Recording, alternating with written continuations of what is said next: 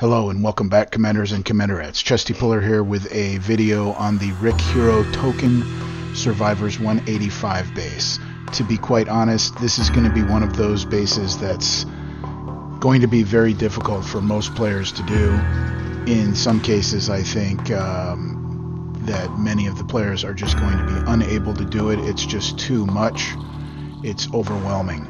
So if you don't have maxed out units, good luck with this one. It's one of the more ridiculous ones put out by Kixeye recently. However, I was able to do it with free repair. Most of my videos are 0 damage. I don't think this one can be done with 0 damage. I'm going to keep working on it and try to figure it out. I am using slow-mo. I did decide that this is my second try at it. My first try I got about 11 minutes damage. This second try I'm going to do it with slow-mo. The first time I tried it with the Hand of Malachi, and that seemed to help a little bit. Really, I may not need both of those devouts. Really, I think one devout will work, but I did keep 2 devouts in there just because I had an extra space for a second devout. I do think it's very important that you have a bishop. If you don't have a bishop in there, then I think you're going to be in trouble. I tried to use a screamer because there's a lot of air. It won't allow you to use a screamer. However, it does allow you to use your lancers. I also tried some of the new Gorgons, and they have less space than the lancers, but they don't work quite as well.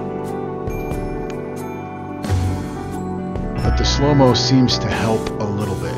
You see how quickly they're all coming in. I think it's over 1,000 units that come in at you. So that's what I'm saying. It's overwhelming. It's too much. There's never been. This is like a bonus level of a holdout, you know, and it's just these units are super fast, and there's a lot of high-level units. Look at all of these. It's ridiculous, really.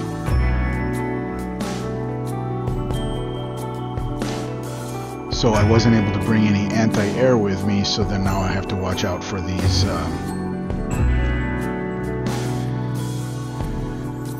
manticores right at the end. But if you can get out of there before the manticores get close, because there's just a couple of units that come in right underneath the manticore, and that's the one thing that you have to kill. That's the key to the base.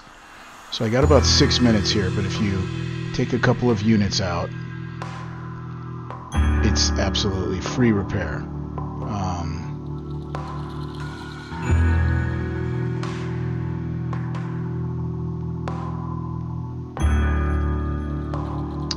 So that's it for that. I hope this was helpful. There is a bit of lag on the base because there's so much in there.